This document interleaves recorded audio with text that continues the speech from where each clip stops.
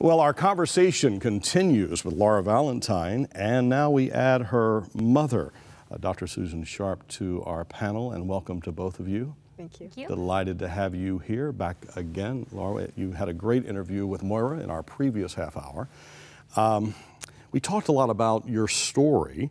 I would like to talk a little bit about, with both of you, the story continuing, but also the whole thing related to what's going on with your ministry. Because I think you're doing some amazing things that are, you know, when I look at it and I see how you've done, what you've done and where the Lord has brought you, and yet so young, and loving parents who are so committed to what's going on. It's a great story we want to continue to promote here. So you're at David Lipscomb in Nashville? Yep. And you are studying communications or journalism? Yes, sir. Communications. All right, so what are you, with your studies right now, are you a freshman year, first year? Yep, freshman. Okay, so you're just getting into this thing, right? Mm-hmm. Okay, so I was a journalism major at University of Georgia 100 years ago. And someone gave me great advice when I started. They said, in fact, Charles Kuralt, who was a man, you remember, of our era, great newsman with CBS News, he did a thing called On the Road. He gave me great advice. He said, when he came to speak at Georgia one time, he said, listen to great talkers and read great writers. And it was a great philosophy. And I think for you, what I am seeing and experiencing in you is that you are on this journey, that you're learning something earlier in life than I did when I was 18, 19, 20 years old, when I was your age now, because you have already in your life been exposed to so many great people. I have indeed, and it's, you know, it's all starting with the parents. They've, you know, they've experienced me, like, led me out to like different cultures and different places. So I'm very happy. You've been around great people. Yes, yeah. I have. Susan, your background, you're actually doctor. You have a doctor of ministry from Bethel Seminary. Right. How did you and your husband move in this direction of being able to say, yeah, we want to adopt a child, and we're going to be proactive about it? Well, we knew we wanted to have a child, and we knew we wanted a little girl, and so we had a little boy, and we I kept saying, you know what, God keeps telling me we need a little girl. And so we both just, at that time it was in 1996, and adoptions from China were pretty regular. Yeah. And there was never a second thought. We just knew God was calling us to go to China and adopt a little girl. Did you work with an agency, or did you have relationships in China, or how did it work? No, we worked with an agency out of Wheaton, Illinois, and actually it was kind of a confusing way we got there. We were kind of open to whatever country, and China we zeroed in on, and then they did assign us to a little girl who was lost, but back then there was a lot of news about what was going on in China with adoptions, and I believe China kind of thought it was a little bit of a propaganda ploy, and so they canceled all the Americans going into China to adopt, and they just told us to wait, that it would all be back on soon. So we did wait, but at the end of the waiting period, they called and said, the good news is the adoptions are back on, but the bad news is we can't find your daughter. So we got reassigned, and we got reassigned to Laura-Valentine. And we knew as soon as we saw her picture that all the adoptions had been canceled because the wrong little girl had been placed in our home. My wife has two sisters, and both of them adopted in that same period of time in the mid-90s. Boys both from Russia. Okay. So there was a similar movement taking place at that time. I remember the stress that my sisters-in-law and their husbands went through. It was very bureaucratic and very difficult sometimes. You have obvious language issues and cultural issues and political issues, etc. Talk for a moment about how you and your husband were. Was it a stressful time for you, and how did you cope through that? You know, looking back, it was not stressful because we kind of left it in the hands of the agency. We knew that we had James, so we had a beautiful baby boy that I was home with raising, so he kept me going all day. You know. And James is a year older than you. Yes, he's 10 months older. Okay. So we were obviously very confused and frustrated when they canceled the trips. And then when they said that you've been reassigned, because we'd received the little picture of the girl that we thought was going to be in our home. Yeah. So you kind of grew attached to that. And, you know, we had her picture at different places around the house, you know, because she was the family. So I think that was what was frustrating. Right after they reassigned us, they told us, if you want to go get her, you need to go now. So that became then where the stress came in, because we were no longer part of a group, no longer with a guide that was going to take us over there. So we made plans to go over alone. Where did you fly to?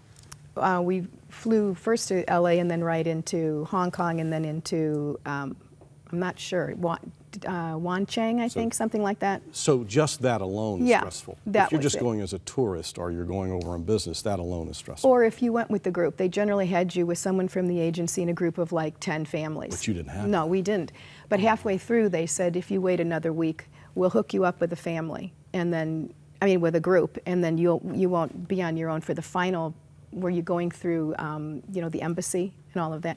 So we said, okay, so we stayed an extra week, which then became stressful because my son was at home with my parents. And it was just hard being away from him for 3 weeks. But like I said, I think that for us, it was just really, okay, God, we know that you're in charge of this and you have the right girl coming now, so we're not going to step in and do anything to mess us up.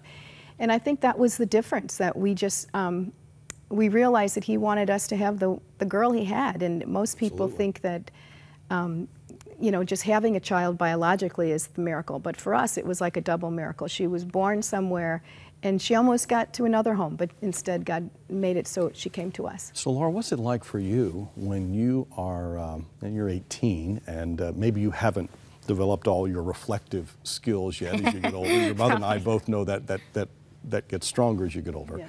But here we're talking about two people that were in pursuit of you, and a God that was in pursuit to make sure that this family and you hooked up. What's that like for you as you process that and think through that in a reflective way? You're right. It still hasn't come fully, but you know, each time I feel like I wasn't adopted. I feel like I'm right into their family, and it feels right.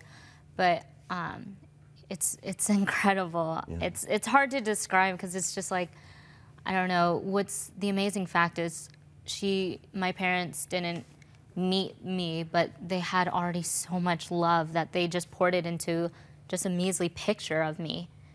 And they decided to drop everything and just fly to China to get me, and they already fell in love with me. And you know, no one can really explain that or fathom the... It's just so wonderful, though, because it's a beautiful picture of how much they valued you. Yeah. And that's only a small portion of how much God, in His infinite love, values you. And I don't know, that's a great self-esteem builder, if you ask me. That is just awesome.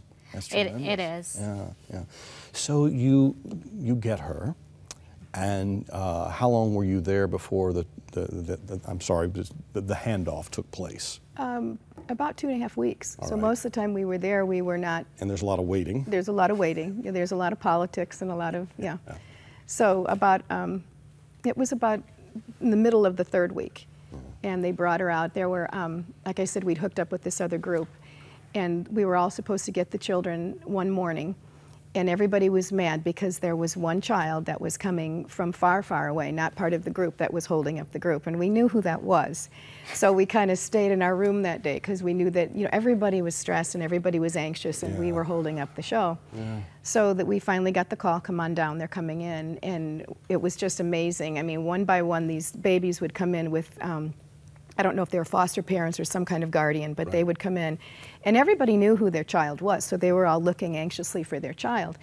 And then they put them all in a back room, and it was like a hotel room with, they were like in the bedroom, and we were all out in like the living room. And one by one, they'd announce the children and come out. And everyone was excited, and it was fun, and it was really like, my husband said it was like being in the waiting room when James was born, because it was the same kind of feeling. And then there were 2 left, and well, before, let me back up a little bit. When she came through the room, when they were taking her to the back room, she came through laughing, and she was kind of waving to everybody and laughing, and kind of caught everybody's attention, and we knew she was ours.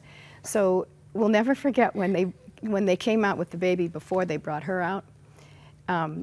They were happy to get her, but when they brought Laura-Valentine out, they kind of went towards Laura-Valentine. And I remember I was like one of those tiger moms. I just got right up and said, "I'm sorry, I've got her picture. She's mine," and I grabbed her. So it was like here people were fighting for her. It was just really fun. Another esteemed Yeah. builder there.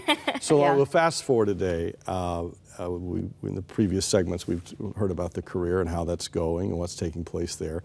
But you have a contest going on to help families, help a family that would like to be able to adopt. Tell us about this sweepstakes contest briefly, and then we want to direct people to go there. Well, it's attached to my second album, Right About Now. And so one lucky family or person who is in the process of adopting will win up to 20 grand for their adoption funds through going to my website, which is www.laura-valentine.com, and buying a CD, which is $10. All the money goes to helping abandoned children get adopted into Christian homes. And yeah. Well, we've got just a few more days to enter because the deadline, I think, is the last day of October. Yes. So we want to make sure that you go online and that you register from the time you're seeing this to the time that the contest is done. It's just a little window here. So make sure that you get on there and help out this wonderful effort. This is a great, great thing that you're doing as a family. It's a wonderful thing that you're doing as an artist. And the future is very, very bright for you. And I'm just so grateful that we've had the opportunity to get acquainted with you. Hope you'll come back and see us. Thank you. I hope and, so too. I just want to salute, Susan, you and your husband, Ken, for your desire to make other people's lives better and to contribute so profoundly into the life of Laura-Valentine. It's exciting. Thank you. Come back and see us again soon, Okay. would you? We'd love to see you and continued success. Thank you. God bless you.